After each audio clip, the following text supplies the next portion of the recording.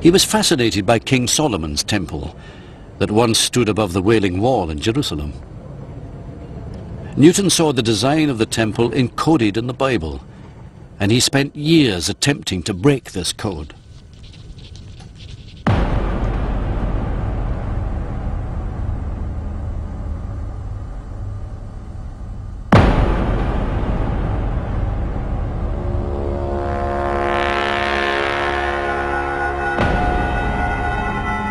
For Newton, the scenes of the book of Revelation take place in the heavenly temple.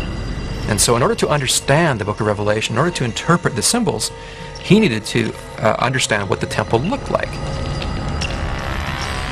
The temple could even reveal the date when this corrupt world would end in the apocalypse, and true Christianity would be reborn.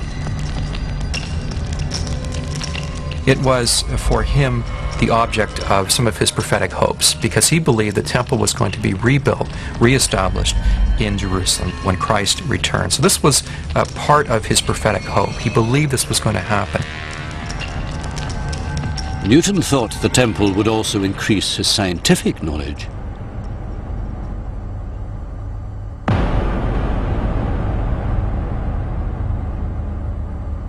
He believed that the Temple of Solomon was a literal blueprint for the secrets of the universe, its orientation, its size. He redrew it. He did fundamental mathematical calculations on it to understand and plumb the universe at large, and in essence, the mind of God.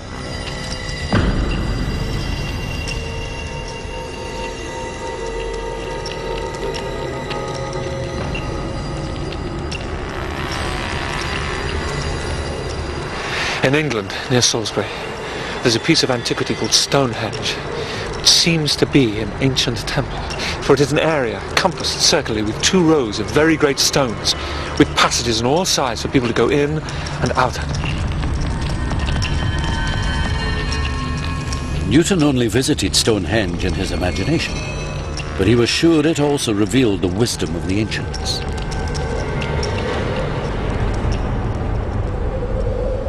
He told this story that in ancient times, people knew that the sun was in the middle of the world, the planets orbit the sun, there was a force of gravity between the planets and the sun, and Newton said the ancients knew that. Okay, now how did he know that the ancients knew these things? Well, one sign was that the ancients built buildings which symbolized the solar system.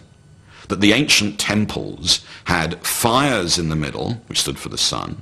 So he understood Stonehenge as an image of the solar system, with its central fire, and then the sarsen stones as a series of concentric rings standing for the orbits of the planets.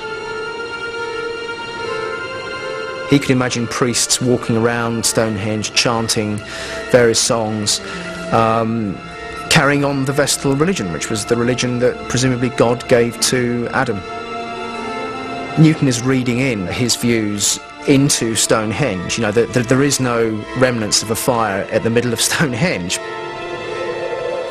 I think Newton treats the evidence of Stonehenge in the same way that he treats most other pieces of evidence. He has a hunch, and he ruthlessly crunches evidence to make it fit his own case. Whether it's science or looking at the ancient religion, he's like a brilliant lawyer.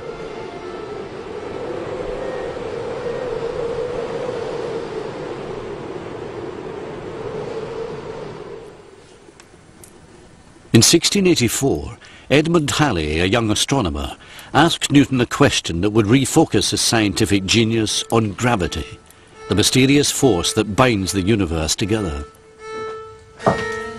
Truly remarkable invention. Thank you. Mirror requires work. My question is this. What kind of curve would be described by the planets, supposing the force of the attraction toward the sun to be reciprocal to the square of the distance from it? An ellipse. An ellipse? How do you know? I've done the calculation. You have? How did you calculate it? I'll show you. There should be here somewhere. Halley's question would change science forever. It caused Newton 3 years' frenzied work.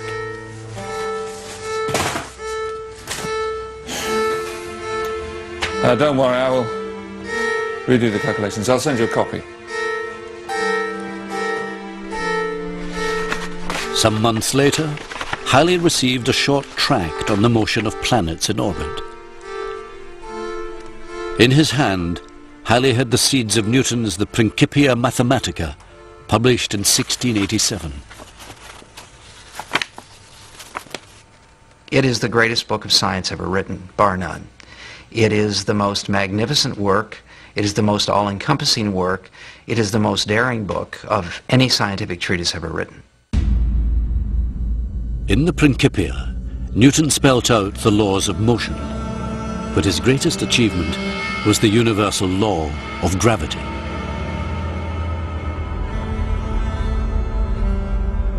This is saying that something on one end of the universe, billions of miles away, actually exerts an attraction through all the intervening material on one tiny particle on the other side of the universe. That is an extraordinary thought, and in my view and the view of everybody else who's looked at it, there is simply nothing like that in physics up to that point. Nothing at all. But deep within the pages of the Principia, especially in the later editions, researchers have discovered clues that show the hidden Newton, the passionate alchemist. Professor Newman has found evidence that Newton gave an alchemical explanation for gravity when describing the role of comets.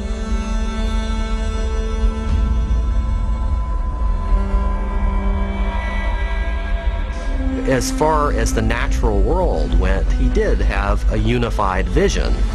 And even in the Principia, we find the salnitrum, the niter theory, where he says that the tails of comets sink down to the earth and then are somehow buoyed back up into the outer reaches of space and eventually serve as the food of the sun that allows it to continue to burn. So he was thinking in terms of this circulation theory even at the time of composing and revising the Principia. Newton also believed comets were instruments of God's wrath, devastating weapons that would wipe out the corrupt world and bring the apocalypse as foretold in the Bible. He searched the Bible for the dates when the earth would end in a fiery maelstrom and for Christ's return to usher in 1,000 years of pure Christianity.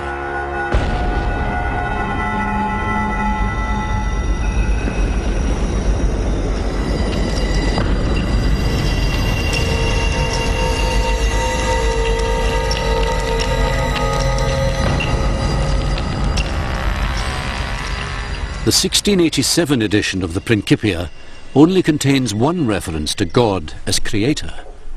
But in later editions, Newton stressed the all-powerful role of God in his universe. The most beautiful system of the sun, planets and comets could only proceed from the counsel and dominion of an intelligent and powerful being.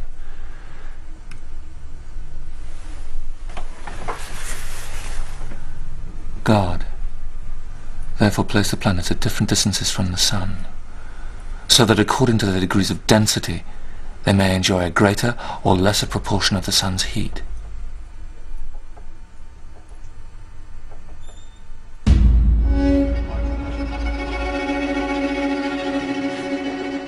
When Newton was at the height of his fame, he was driven by his hatred of Catholics to oppose the Catholic King James II.